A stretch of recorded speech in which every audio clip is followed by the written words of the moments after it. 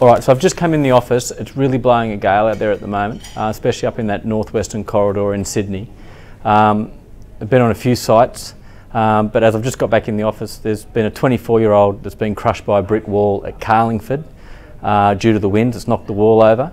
And I've just found out about another site in Kellyville where a 19-year-old's had a brick wall come down on him and he's been rushed to hospital in a critical condition. So I just say to everyone out there on those building sites today, be careful with the wind.